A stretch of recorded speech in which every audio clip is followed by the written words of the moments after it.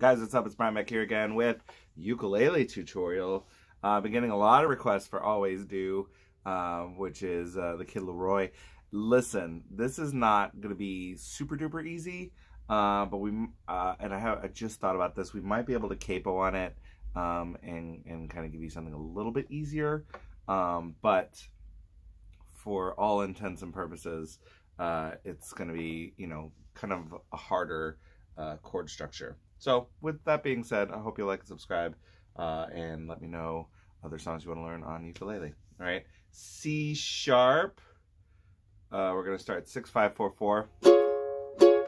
Okay, so bop bop. And we're going to do this G sharp thing here. Basically, you're making a G chord, moving it up a fret, but when you do that, you got to do something with this G string. Right? So you can either put your finger on the 5th fret here, or the 3rd fret, or the 1st fret, which is the hardest one to do. Okay? Alright. Down, up, up. Okay? So the first chord is that's C sharp. You're going down, down. When you get to the G sharp, down, up, up.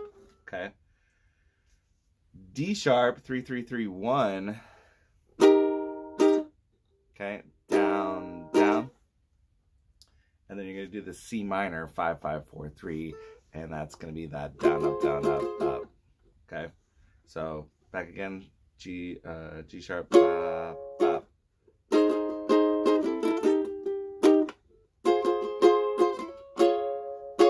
Right, down, down, switch, down, up, up, down, down, down, up. Okay. And, there's that little, right, ba, ba, ba.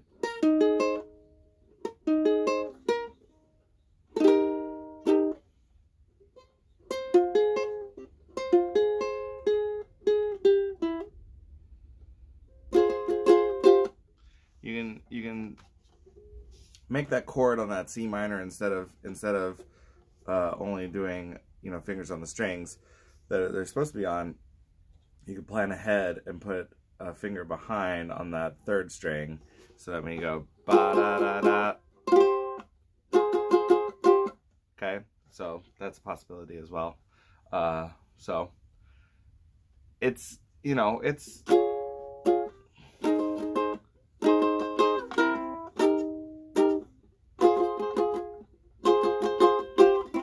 So it's a little bit tough. Now, let's see. If we put a capo on the 1st fret, that should change a lot of things here. Right? So we could do C, then G, then what would it be? D?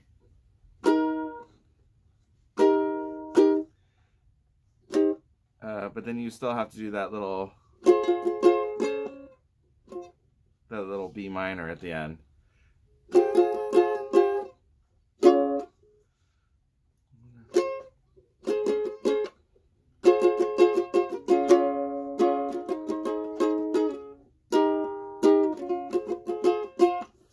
So, if you want to do it that way, what you would do is you put a capo on the 1st fret. You got C, right? C is 0 0 0 3. You've got G 0 2 3 2. You've got D 2 2 2 0. And then you've got B minor. Is that 4 4 3 2?